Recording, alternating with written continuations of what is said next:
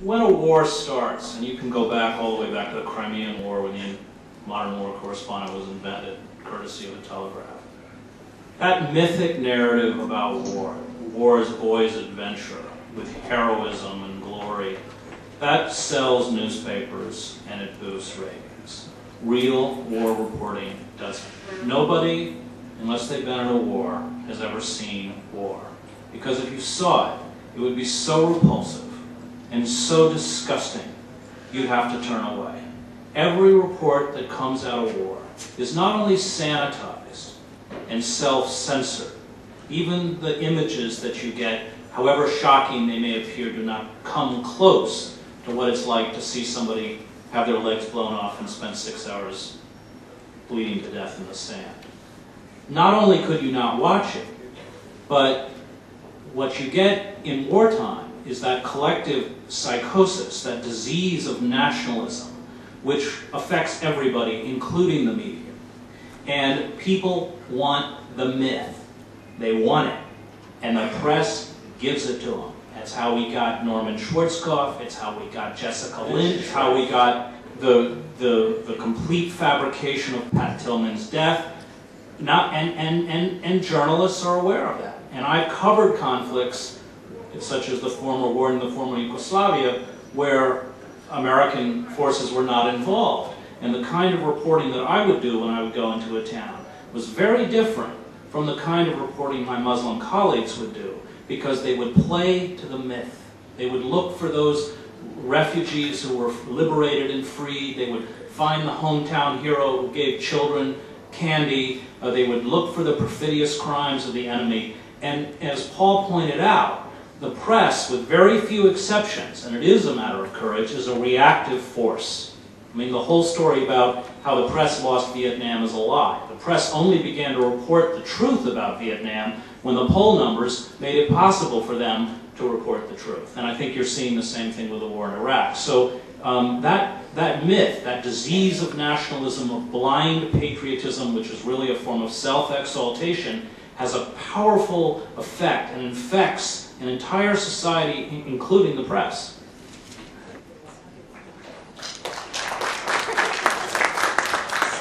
So hard to pick any gentleman front row.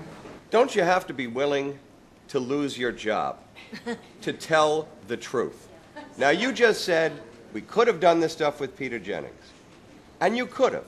You could have shown that Dick Cheney claiming that Muhammad Atta was in Prague was a fabrication, that there was no evidence underlying the assertion. Later on, when Dick Cheney lied about it, lied about ever even saying that it was pretty well confirmed, Network News never covered it, because I followed the story. Jon Stewart was the first person 4 days later to run one clip against the other. Now, here's the Vice President of the United States at one time saying it's pretty well confirmed, and then later saying, I never said it was pretty well confirmed. All you had to do was get the tape and put them side by side. I waited for Tim Russert on Sunday to do it. But Tim Russert isn't willing to lose $3 million. Chris Matthews knew that this was fabricated, because every once in a while he would pop up and say it on Hardball, and then I'd see him start to wet his pants. Now he's having a field day. This isn't news that he's giving us now. It's a history lesson. We needed it 3 years ago. Yeah, I mean, I think you make a good point. It's fear, it's careerism. It's, you know, reporters spend 10, 15 years trying to get into the newsroom of the New York Times. And they don't want to lose it. They're scared of losing it. And it's a Faustian kind of deal where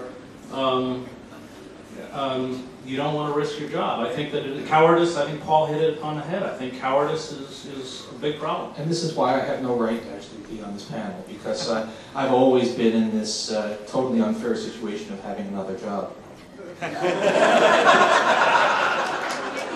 With tenure.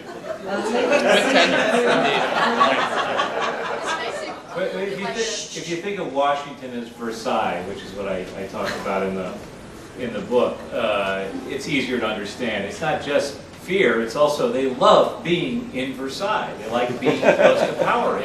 They love the canapes at the diplomatic receptions and at the White House dinners and so on and so forth. They like being there. And if you're from Akron or Chicago like I am, or any number of lesser metropolises, you think it's really great to be in Washington close to power, or in New York close to the financial power. But again, once again, if the publishers wanted courageous journalism, if they wanted courageous journalists, they're all over the place. They can hire them. They could even encourage the not so courageous ones to be better, and they don't.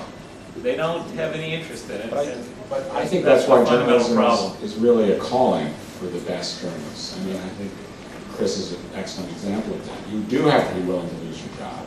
You do have to be willing to take risks. But I'm not sure that's new. I mean, I don't know that it was ever that much different or that much better. I think all you have is more places where you can take those kinds of risks or not to. Gentlemen over on the far side, we'll make this the last question. You've had your hand up for ages. I'd just like to ask you one question. You seem to be saying that the war in Iraq is unnecessary. That's just your belief.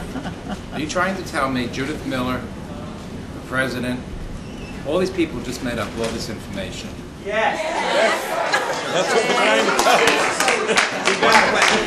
If he had the weapons, what would you have done then? Is the war in Iraq necessary? Is the war what I'm saying to you is you're journalist.